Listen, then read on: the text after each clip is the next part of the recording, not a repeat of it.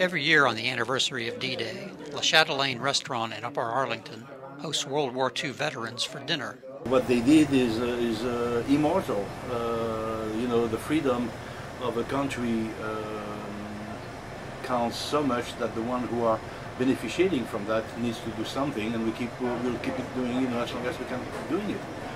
And the big question will be, what are we going to do when they are going to disappear? And as long as they are there, we'll do it. It costs money, it costs time for us and so on, but freedom is not cheap. This is the 20th annual event.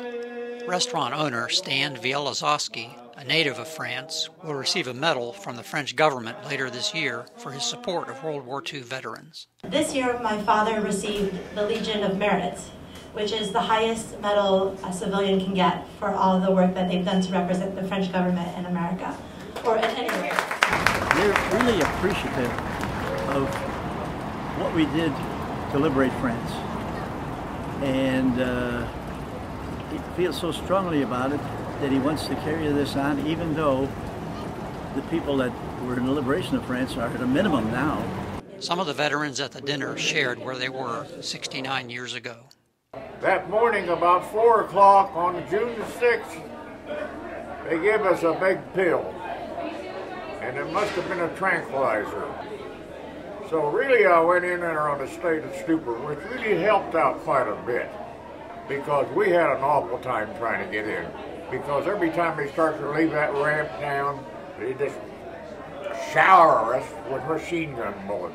Had an awful time getting in there. Everywhere you looked, you saw nothing but death and destruction. Bodies everywhere. Gliders are still in the field. Paratroopers are still in the trees. Troops being washed ashore. Some pulled ashore up to the hill. So I'm sure that everybody had post-traumatic stress syndrome, but at the time we didn't know what it was.